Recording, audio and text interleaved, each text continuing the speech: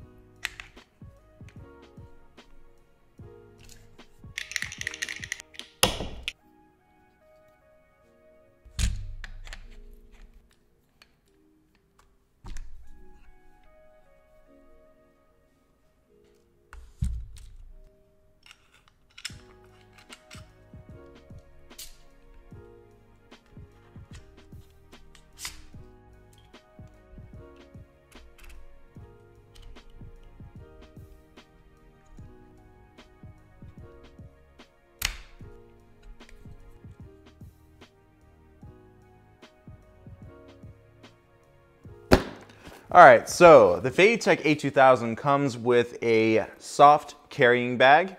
It's soft, but I mean, it's hard enough to protect it while you're traveling. So it has a little handle up here, you can carry it around. But the good news is that this is the smallest form factor of a travel bag that I've seen for a gimbal. So take that into consideration. So what's included in the box?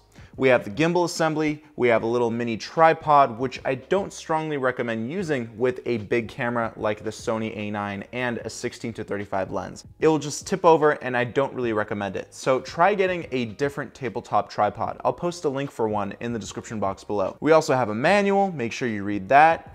And we have some cables necessary for upgrading firmware and to connect your camera to the gimbal itself. That way we can use the time-lapse feature and we can take pictures using the dedicated buttons on the handle of the gimbal. We also get a pack of 4 batteries, which are rated to give you about 12 hours of battery life on the gimbal. In my opinion, I think it gives you more than 12 hours of battery life. The gimbal loads 2 batteries at a time, so they're supposed to give you 6 hours per pair.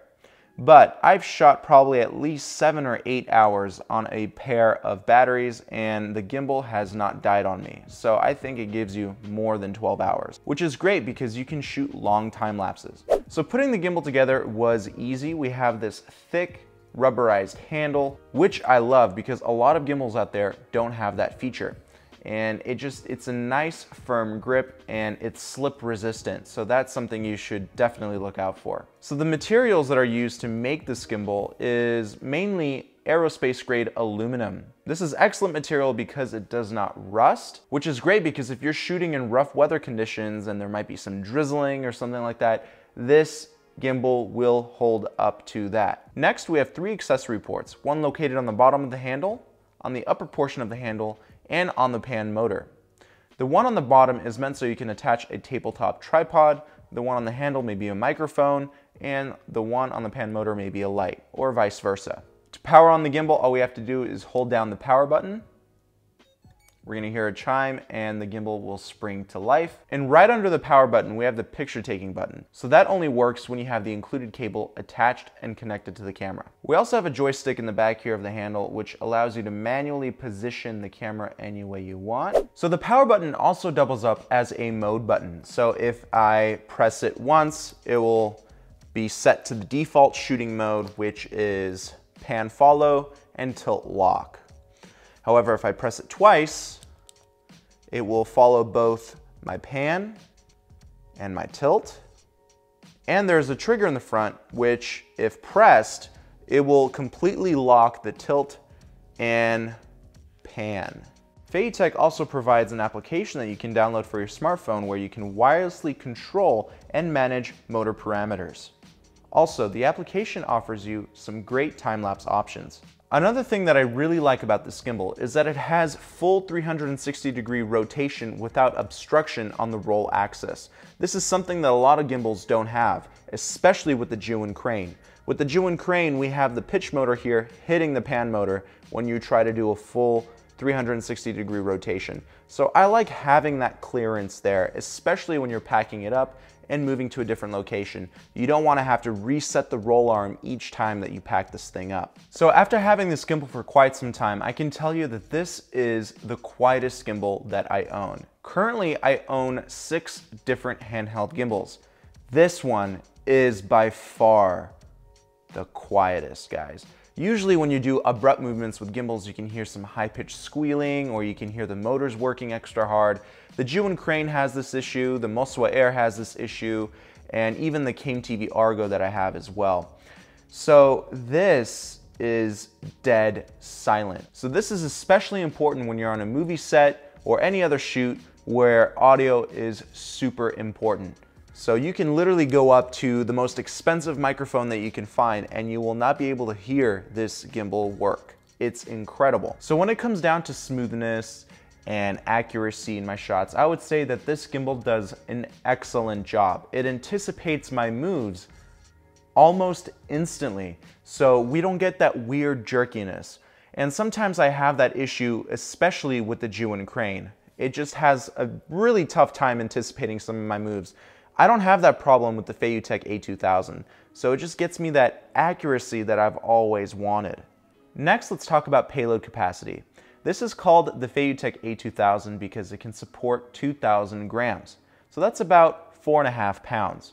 Right now I'm shooting with the Sony A9 with a 16-35 lens. It's a heavy setup and this gimbal handles it perfectly. You can also load up a 5D Mark IV with a fairly decent heavy lens as well. And this gimbal will not hesitate to stabilize it. So what are some things I don't like about this gimbal? Well, for instance, I don't like the tripod it comes with. It's too flaky, it's small and plastic. Not a big fan, especially if you're holding such a big camera like the Sony A9 with the 16-35. So try to buy another tabletop tripod like the Gear that I'm using right here on this system. I'll leave a link for it in the description box below.